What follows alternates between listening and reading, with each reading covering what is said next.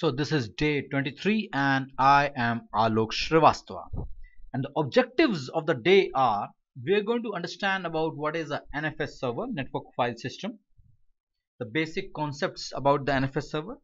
Then we will learn how to share a folder using the NFS, or we call it sharing an export using the NFS based on the IP address. And then the next section we will be talking about how to export a NFS share using the Kerberos, that means a secure share. So these are the objectives and these are the exam objectives also. So take care. So let's first understand what exactly is a NFS server. So NFS, network file system, is a client server based application which allows the user to view or update files on the remote server. That means if I am sharing something on server 0, if I had shared a folder from this machine, the machine with a blue background, I will be able to access it from the machine with a black background or a gray background. Means any folder which I am sharing here, I will be able to access it on the other machines. That is the main idea behind the NFS.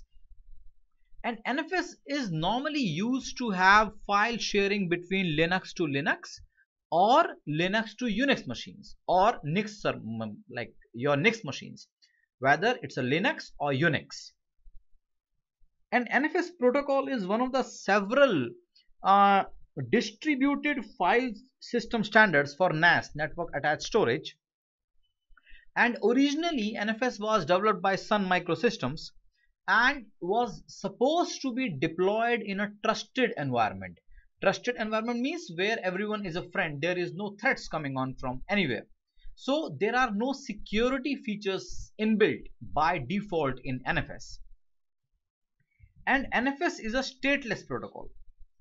That means every request which is made to the server is made without any information about any previous request. Excuse me. So stateless means, that means if from this machine, the machine with a black background, if this is the client, if I am connected from this machine to the server, and in case the server reboots, my machine will not crash, my machine will not hang. It will simply, I won't be able to access the files till the server comes up.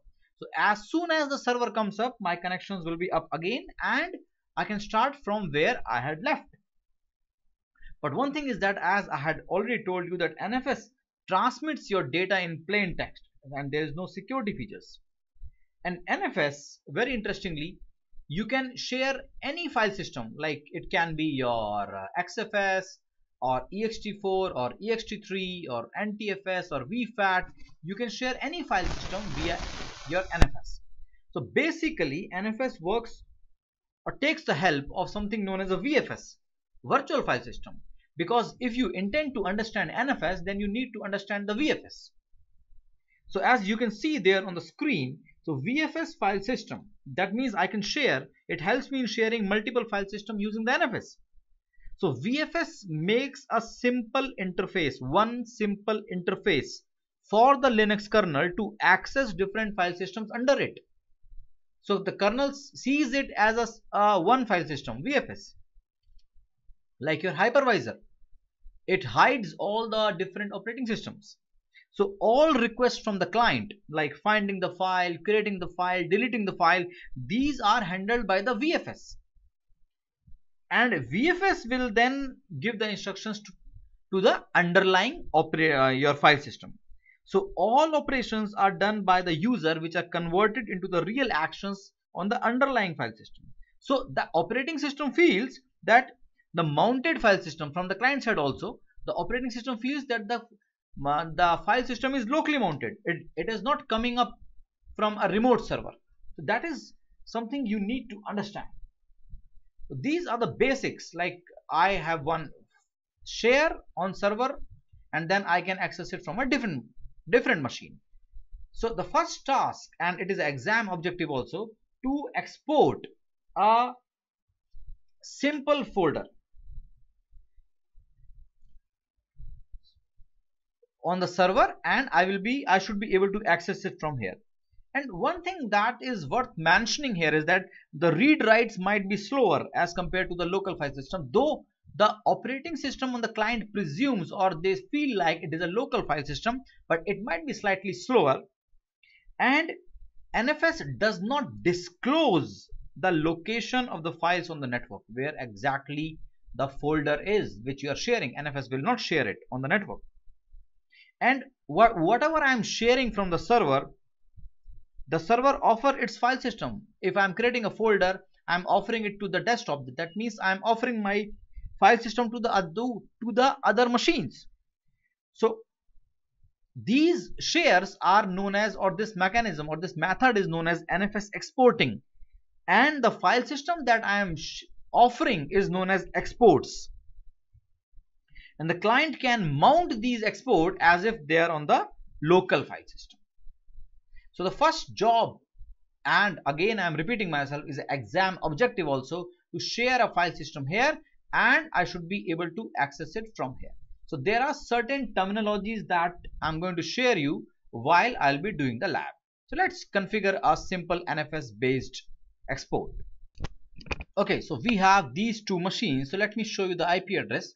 This machine is 172.25.0.11 and this machine is 10. So first let me see if I'm able to ping to the 10 or not. So it's very simple stuff. 172.25.0.10. Yes, I'm able to ping it. So what I'm going to do, I'm going to create a shared export here and we'll be mounting it from here. This is going to be in your exam also. So let's first check it out, the status of the NFS server service. So please make sure that this service should be running. It is running. That is fine. If it is running, then it's good. Otherwise, please make sure you start it and then make it enabled so that it should be available across the reboot. So my NFS service is started and it is enabled also. That's great. So let me create a folder here. Say, let me create a folder, say NFS data. So I will be sharing this folder, NFS data. So if I show you this folder, this NFS data folder is created and it is owned by user root and the group is also root. Now I want to explain you something known as root squash. It's a feature in NFS. So by default, the root on the NFS client, that means the root here, when this user is accessing the server, it will not be treated as root. It will be treated as a user named as NFS nobody. So the server will not treat the root of the client as the root of the server. It will be treated as a normal user, NFS nobody. So that is if the root attempts to access a mounted file system. That means the root on the client, if he is trying to access a file system which is on the server will treat that it is as if it is being accessed by the user NFS nobody. I'll show you how it works. So this is a security measure. So the client root will not become the server root, but it can create some issues also, like in scenarios where you want to be treated as root. So there is an option here, no root squash. So by default it is root squash. Squash means squash the root. There is no identity of the client root as the server root. So as and because my root on the client will be treated as NFS nobody, so I should be changing the ownership of this folder to NFS nobody. Otherwise he will be treated as others and won't be allowed to write. So let's change this. So I will just change it, chown NFS nobody to my folder NFS data. So this is it. I had changed this to NFS nobody. So because the root of the client will be treated as NFS nobody. Now there is one file which I should be changing. As I have told you, the shared folders are known as exports. So there is a single file @c exports. Open this file. This is one share here. Ignore it. So I can write my shares also. Say my NFS data, whatever folder you have given. Now, to which IP address, to which machine you are sharing it. So either you can specify a whole domain or everyone in the world, read write or read only. So in this case, the file system can be accessed by anyone in the world with a read only rights. Or I can make it like this: NFS data, say *example.com, and I can give read write and sync. That means the members, the machines in my domain are giving read write rights. Sync means the write should be completed before we try to restart or reload the service. Or there is another option also, that you can share it for a specific folder, or specific IP also. Say I give 172.25.0.10 as this is the IP address. So I'm sharing it for a simple IP. Then I give a read write here, comma sync. Excuse me. So these are different methods in which you do it. So I'll just comment these out here currently. I will show you the no root squash also, but not right now. So I had just shared this folder, save and come out. So you can keep on adding more folders, and because you have edited it, just give the command export fs reload -r. So if I give the command show mount -e localhost, you can see there that it shows me, yes, you are sharing this folder. Now I need to add, again, we can never forget this, that I need to add my NFS service in the firewall. So if I give a firewall cmd -list -all, so make sure you've got NFS there, RPC bind there, and mount D there. So mount D should also be added for the show mount command. So let me add one here: firewall D cmd -permanent -add -service is equal to mount D.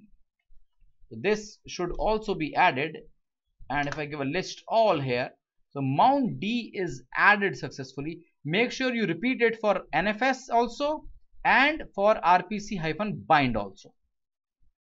And I need to give a firewall -cmd -reload. This should work here, and if I give a list all, it's coming up. My interface is a part of this. So these services, mount D, NFS and RPC bind, these three need to be added. So my server side is done. What next? I need to go to the client side. So as our server is ready, we had checked it. If I give here show mount, just a moment, before we jump onto the client side, let's check it out. Yeah, so this particular folder is shared for 10 and my machine is 10. So first of all, just give the command to see what things are shared by the server. So as my server IP address is 11, I give 11. So I can clearly see, yes, the 11 IP is sharing this folder for this IP address. And fortunately, I am the 10. So how will I mount it? So let's create a folder here. Say NFS data. It need not to be the same name, but let's create it. Then simply give the command mount 172.25.0.11/NFS data, the folder that we had just checked, the same name, NFS data. NFS data, and it will be mounted under my local hard disk NFS data. That's great. If I give a df-h, you will find that yes, this is mounted. So from a client perspective, he will be seeing just the folder. So if I go inside NFS data, I'll show it to you. And if I try to create a file here, say Alok, it's done, but it will be going on to the server. So if I move on to the server and move on to the NFS data folder, you will find here that though I was the root, here I am the root and I have created the file with the root credentials. but the file was created on the NFS server with a username NFS nobody. As I have told you, this is known as root squash. So root of the client will not be treated as the root of the server. So how can I make it permanent? Because as soon as I reboot the machine, this will be gone. So you know that we can make an entry in the fstab file. So let me first do a unmount here, and then okay, I'm inside this. Let's do this. Now open the RHCE fstab file and go to the bottom of the file 172.25.0.11. You can also give the name, no issues. NFS data will be locally available under my NFS data. File system will be NFS. Permissions are default 00. Save and come out, and you know it, whenever we do changes in RHCE fstab, we give mount -a. So this is a simple NFS mount based on the IP address we had just configured. So this is an exam objective. I'll repeat once again a couple of very interesting things and very important things that you have to make sure is that your mount D, NFS and RPC bind should be in the firewall, should be enabled in the firewall. So this is how you do a IP based sharing. But the problem is that, as I have told you, this particular share, if I show you RHCE export, this particular folder is shared for any IP who says I am 172.25.0.10.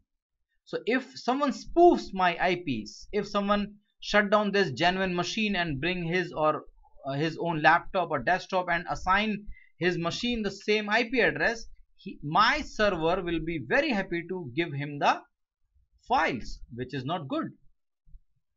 So as I have told you, there are no security features within NFS by default. So let's, in the next section, session of the NFS, we will see how to integrate Kerberos and open LDAP with it, so that you should be authenticated with the LDAP, and then your data transmission will be secure using the Kerberos. So that is in the next session of NFS.